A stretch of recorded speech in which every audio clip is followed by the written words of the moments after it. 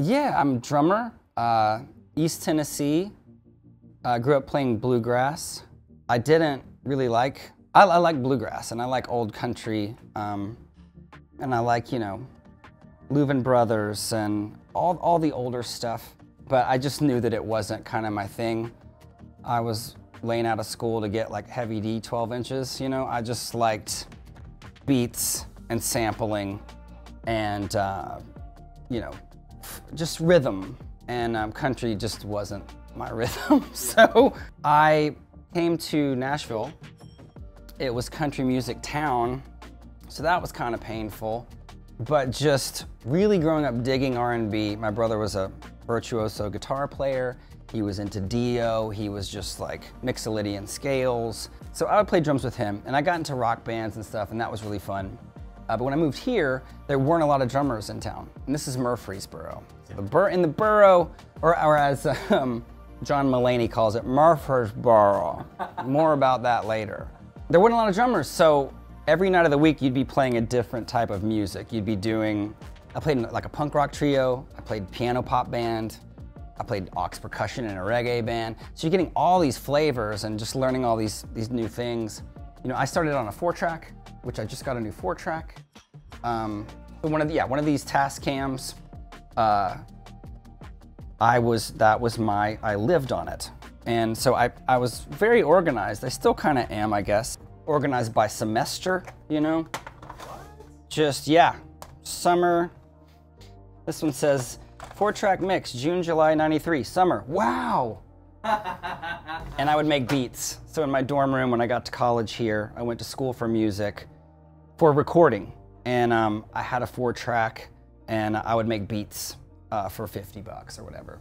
Got a record deal when I got kicked out of recording school, and started going to the studios in Nashville and working with like the best engineers and like the best rooms, and doing it pro, and it was clean. You know, I mean, it sounded like a Travis Tritt record as opposed to a grungy, dirty, you know, hairy thing. So I started buying gear. There used to be a store called Tusculum Music that you could get like, you know, an Alesis 3630 compressor for $30, consignment, and you do it like layaway. You just make payments on it. So I started buying gear kind of out of necessity. Like I don't really enjoy, I didn't enjoy engineering. I knew nothing about gear. I just knew that I needed it to make it sound better than this. So that's what I started doing. And anytime I got money, I would collect stuff and keep it. And it was out of like, if you want something done right, do it yourself. So that's what I did. And then I kind of did the Nashville Murfreesboro thing. We started a record label here in the 90s, had some success, we started a sound here, you know? We had our own vibe. I got another record deal with a label that wasn't really listening to my songs. They weren't really supporting what I was doing. Actually, they let me do whatever the hell I wanted to do, which was the problem. Because I was producing and writing and doing everything, and there was no rules, and it was DreamWorks had a record label, DreamWorks Records, and they were super cool, and they just wanted vibey stuff, and I made an insane record called Breakfast with Girls, and spent a lot of money and had string sections and stuff, but then they didn't promote it, didn't sell, so I was like, I'm gonna move to LA and move next door to them, and anytime I write a song, just drive over the hill and be like, what do you think of this? What do you think of this? And I did that for our next album, which we did out there, and it didn't even come out. And that's with like Rich Costey mixing, and you know, we did it at, I forget the name of it. Linda Perry owns it now, it's like her place, but beautiful room. This was Self, yes. Yeah, doing the songwriting thing, but they had an animation department, and they had a film department. So anytime they'd have a new film, they would just kind of say like, come screen it. Because we'd like our artists to have the songs in their films. And so I'd go do that, and a lot of it was animation. And the first one was, first movie that I screened was Shrek. And I wrote that on the 101 on the way home. And by the weekend, I was like, I have a song for you. And I took it in, they were like, we love it. And so I was like, this is really cool. And I lost my record deal, but they were hiring me I would just call them like, do you have any work? And they'd be like, well, we're doing like a companion CD that's karaoke songs to go with the Walmart only selling of Shrek. will you do those songs? And so I would do that. And then through that, they started giving me stuff to score, short films, The Pig Who Cried Werewolf, the Thriller video. Like Shrek became this thing that kind of kept giving. Oh, we're doing a theme park ride at Universal. Will you cover the Archie's Sugar Sugar and score it or whatever? And so it was like, hell yeah. So I just kept doing that and then worked on Flushed Away and Spirit, Stallion of the Cimarron. And you know, next thing I know, I'm working with Hans Zimmer, and it's like this crazy idea that he had of making everything electronic, like that band Yellow. Oh yeah, like that song. Boom, boom. He's like, let's do an electronic soundtrack for this horse movie, because the horse doesn't talk. And it didn't work. But he liked what I did.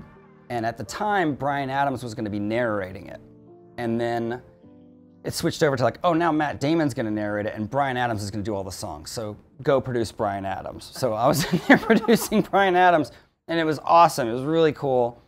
And I just kept, I realized that I liked working to picture, and especially animation. So having something in front of me and it being silent and then just putting music underneath it, it's just like, at that moment, around that time, I don't know when it was, probably 2003, we had lost our record deal.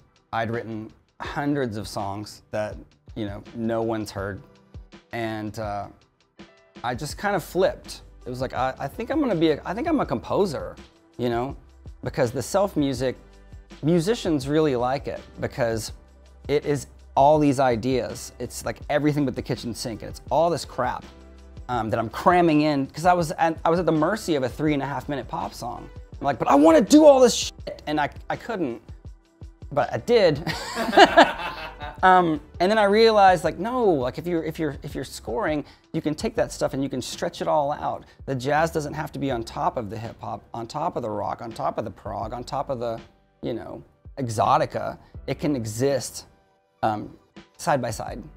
And it was like this aha moment of like, I still get to do all these disparate, cool things that I want to do, but I don't have to do it in this tiny little box. Yeah, so I've been scoring since then. Working for DreamWorks, I met people at Walt Disney and Nickelodeon. They were like, would you ever do episodic stuff? I was just game for whatever. And so I started doing it. I started writing songs for a Dora the Explorer compatible show called Ni Hao Kai Lan. It was the taught Mandarin instead of Spanish. And I wrote the songs for that. And it was really fun. And then met people. And then next thing I know, I'm actually scoring. And you get your first show, you're staring at this thing, there's no music, you have a blank page, and you have a blank session. It's absolutely terrifying. It's still kind of terrifying, but at least now I know how to get from point A to point B, and it's always different.